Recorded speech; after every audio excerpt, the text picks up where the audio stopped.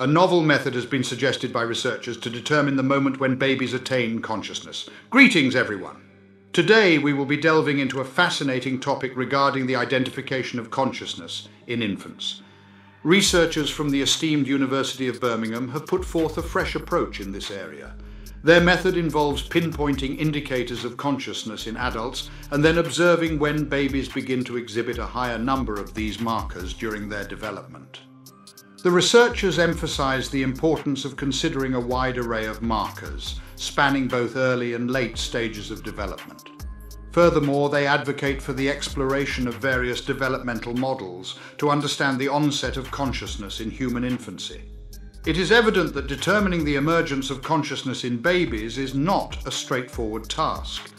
With that said, let us now dive into our discussion without any further delay. At what point in the process of human development does consciousness emerge?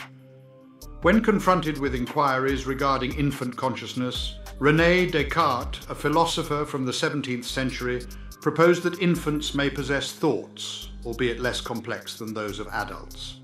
Even after centuries have passed, the question of when consciousness arises in human beings continues to perplex both psychologists and philosophers. In light of a recent publication in Trends in Cognitive Sciences, two scholars from the University of Birmingham have proposed a more effective approach to assist scientists and researchers in recognizing the point at which infants attain consciousness. Dr. Henry Taylor, an associate professor of philosophy, and Professor Andrew Bremner, a renowned expert in developmental psychology, have recently published a letter to the editor in Trends in Cognitive Sciences.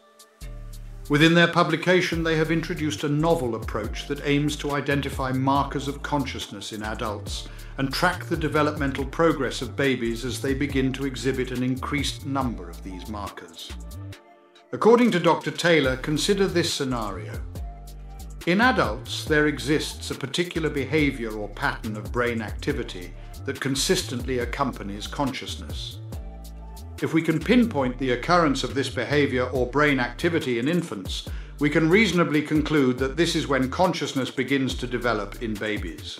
These behaviors and brain activations are referred to as markers of consciousness. The significance of this approach cannot be overstated, as it addresses a critical challenge: the inability of babies to articulate their conscious experiences, unlike adults. Professor Bremner emphasizes the difficulty in determining when infants attain consciousness, primarily due to their inability to communicate their experiences and their tendency to resist participation in experimental tasks, as many parents are well aware. Since direct questioning is not feasible, the most effective strategy is to identify various indicators of consciousness that manifest in both early and late stages of development and analyze them collectively. This comprehensive approach holds the potential to shed light on the emergence of consciousness in infants.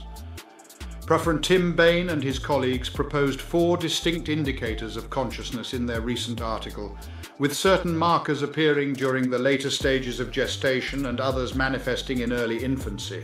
Consequently, the study posits that consciousness begins to develop at an early stage, specifically during the final trimester of prenatal development. However, Professor Bremner and Dr. Taylor argue that this perspective fails to acknowledge additional indicators of consciousness. Previous studies have uncovered a distinct set of indicators, which encompass the following: directing, redirecting a social companion's focus towards an item and verifying; purposeful management, purposeful coordination of actions to achieve a specific goal, for example, pulling a lever to retrieve a distant object; conscious recollection, recreating and imitating actions observed at a later time. According to Dr. Taylor, the emergence of consciousness is a complex matter due to the lack of consensus among various markers. While some markers, as mentioned by Bain and colleagues, indicate that consciousness may arise between the 3rd trimester of pregnancy and early infancy, others suggest that it may not develop until around 1 year of age. In fact, certain markers only become apparent at the age of 4 years. The abundance of different markers throughout early and late development makes it exceedingly difficult to reach a definitive conclusion. In his conclusion, Professor Bremner suggests the necessity of adopting a comprehensive perspective on markers, encompassing both early and late stages. He also advises considering various developmental models regarding the onset of consciousness. It is possible that certain markers may emerge in one cluster during early development, while others appear in a later cluster. Additionally, there may be a gradual and continuous emergence of specific markers throughout gestation and early life. Proposing an innovative approach, academics aim to unravel the age-old question that has perplexed humanity for millennia. When does consciousness emerge in human infancy? By consolidating a diverse range of markers, they hope to find a conclusive answer. However, it is crucial to acknowledge that the solution may not be easily discernible. To support our channel's growth and ensure broader awareness, kindly hit the like and subscribe buttons. This will help us reach more individuals and disseminate valuable information. Thank you in advance.